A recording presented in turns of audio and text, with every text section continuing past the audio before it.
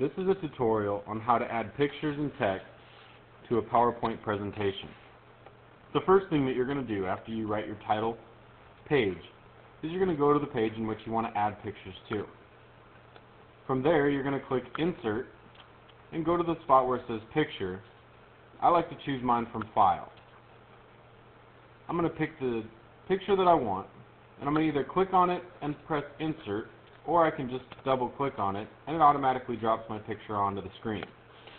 From here, the picture's too large, so I'm going to drag it down to a corner that I can see, and I'm going to make the picture smaller. I'm shrinking the picture so that it can fit onto one slide. As you can see here, now I can fit this picture.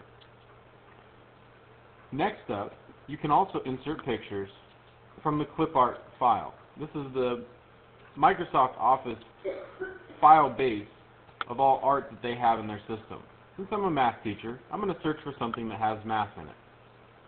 And I see that I get this picture here. I'm going to go ahead and insert this picture by clicking on it, and it drops into the screen.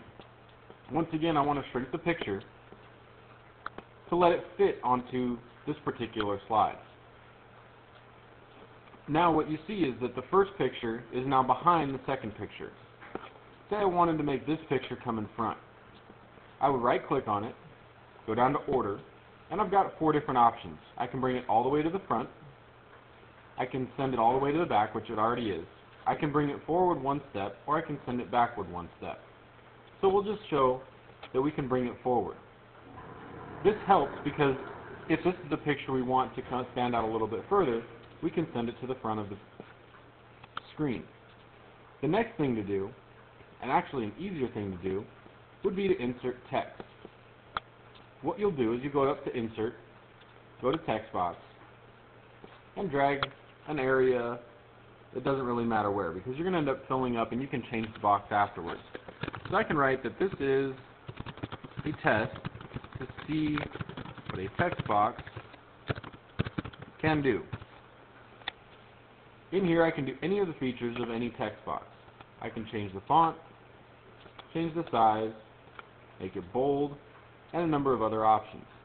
Now, I can stretch this text box out, I can move it, I can shrink it,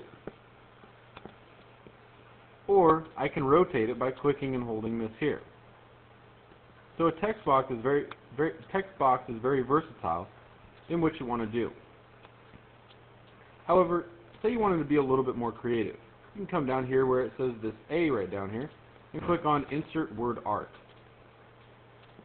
I'm going to put this one here, and if you look, all the different styles that they have, you can end up changing these to fit your needs, but they have a pretty good template for you. So I'm going to click on this word art down here, and in the box here I'm going to write my name. I'm going to highlight the whole thing, and I'll change the font to this here. When I'm done, I'll press OK. Now what this has allowed me to do is to create a text box that already has a pre-designed element in it. It's got 3 shades, it's got a shadow, it's got a lot of good features to it, and I can do the same thing. I can rotate it, I can make it smaller, I can move it. It's really what I want to do with the text. Now, also down below is a shortcut for the text box.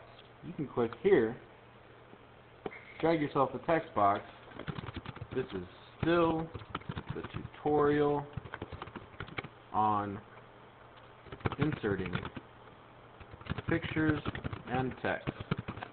Notice the text box gets larger with you as you keep typing, so you don't need a predefined location. I hope this helps for helping explain how to add pictures and text to a PowerPoint presentation. Good luck.